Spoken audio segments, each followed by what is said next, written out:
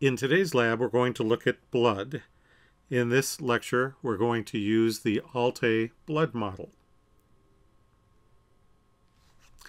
Okay, as you can see, there are a lot of these red circles that are kind of pushed in the center. And actually, if we looked at this three-dimensionally, we would see that it's pushed in on both sides, and we would say that this is a biconcave disc. Now, as you can see, it's red in color, and that would make this a red blood cell. We abbreviate it as RBC, but since this is anatomy, I'd like you to know that they are called erythrocytes. Erythrocytes. Okay, so that's our red blood cells. The rest of these cells, except for these little dots, we'll get to those later, are called white blood cells or leukocytes. And of course, white blood cells, a lot of times you'll see that abbreviated as WBCs. Okay, but they are leukocytes.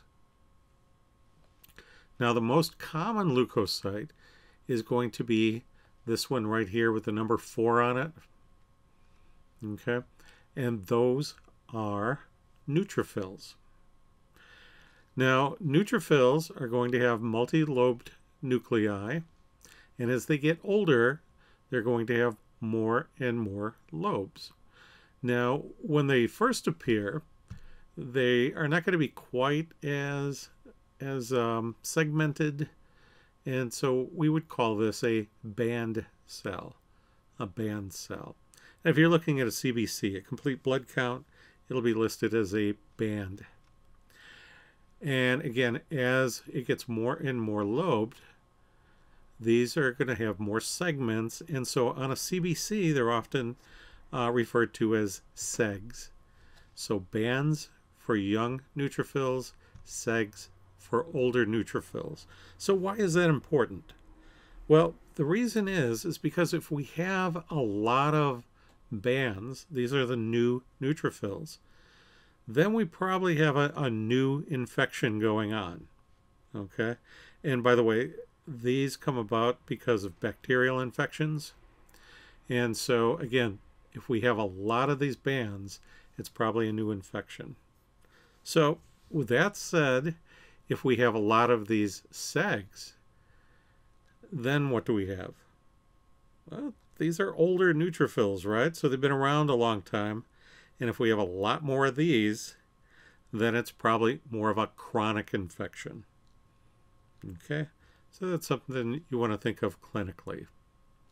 So again, these are neutrophils. Okay? And for an exam, that's probably all you need to know. Okay? Again, neutrophils, at least for my class. Your class may differ. The next one is going to be lymphocytes. And so right here, these I have a number 2 on them, I believe. Yes, they do. A little hard to see. But these are the lymphocytes. Lymphocytes are more prevalent with viral infections. Okay. And under the microscope, you're going to see a nucleus and just a little hint of lavender, a little hint of the cytoplasm. Okay. Now this one right here is also, and it's, let's see, number 8. It's also a lymphocyte, but this is an activated lymphocyte. So some of the lymphocytes are going to create antibodies.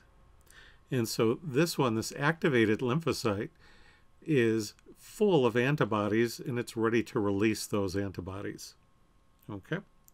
I probably won't ask this on an exam, but this and this I will ask, and those are going to be lymphocytes. Okay. And next we have monocytes. Monocytes are listed here under number 3. Okay. So again, these are monocytes. You're going to find these more often in a viral infection. Okay. So again, these are monocytes. And then over here we have eosinophils. Under the microscope, this is going to look more orangey the way it stains. with little red dots. Okay, so this is what we would call a granulocyte because of the granules that you would see under the microscope. And these are going to be increased in your blood if you have a parasitic infection. So a parasite in its larval form, you'll see a lot of these. You'll also see these when you have allergies. Okay, so these can be up in allergies. All right. And then our next one is our basophil. Now this is the least amount of white blood cells that you're going to find under normal conditions in someone's blood. If these are elevated, and this is a granulocyte, as you can see, there's lots of granules. Those granules are heparin and histamine. And think about that. If you take an antihistamine, you do that because you have what? An allergy. And if you have an allergy, what do your eyes do? They run. What does your nose do? It runs. Okay, and you might get all puffy.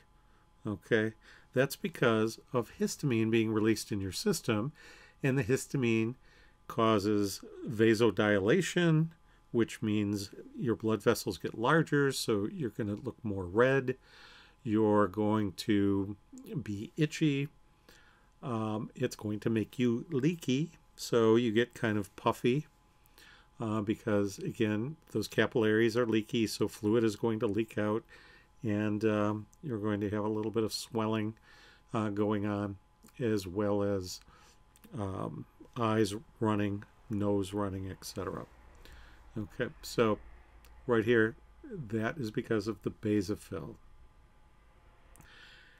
And again, that's going to be a granulocyte because of the little tiny granules. And then we have these little fragments here, and these are called platelets or thrombocytes, and that's what these are. Okay, and these are actually fragments of a cell called a megakaryocyte, and that megakaryocyte remains in the bone marrow, but as it fragments, then it's going to leave the bone marrow and go into your circulation and help with blood clotting. Okay, so again, thrombocytes or platelets.